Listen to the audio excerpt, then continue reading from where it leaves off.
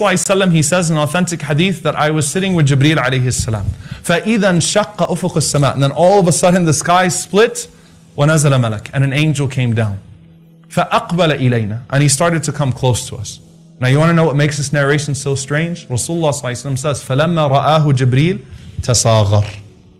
When Jibreel saw this angel, he became smaller, he held himself. The ulama say tasaghar, he held himself, like bracing for something. The angel came to the Prophet ﷺ and said, Ya Rasulullah, O Messenger of Allah, Inni Rasulullahi ilayk. I'm a messenger that's been sent to you from God. Ukhayyiruka. I'm giving you a choice. Bayna an takuna nabiyyan abda aw nabiyyan malika. I'm here to give you a choice. Either you're a prophet who lives like a king, or a prophet that lives like a humble slave. Who can give me an example of nabiyyan malika?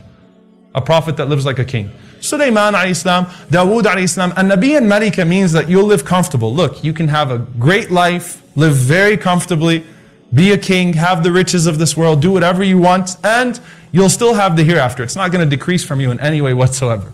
So you can either be that, or you can continue to live like a humble slave. I mean, the Prophet ﷺ used to go nights in hunger, stones tied to his stomach.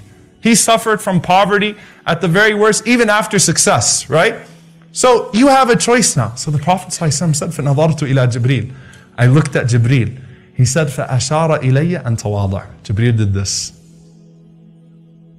So the Prophet ﷺ said, I said to him, بَلْ نَبِيًّا عَبْدًا. I'll choose to be a prophet that lives like a humble slave.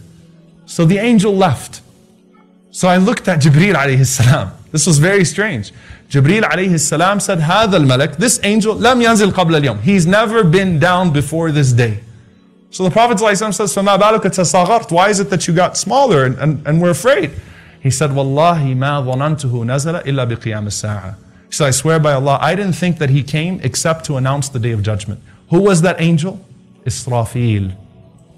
When Jibreel saw Israfil come down, he thought it was all over.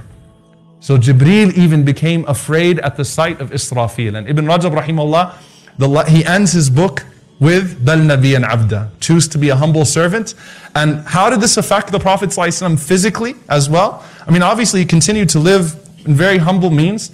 The Prophet ﷺ, when he used to eat his food, sometimes he'd lay back, recline and eat. But after that incident, the Prophet ﷺ would only eat his food sitting up. So the Sahaba asked him, Ya Rasulullah, why is it that you only eat your food sitting up? He said, because this is more befitting for Nabiyyan Abda, for a prophet that will live like a humble slave.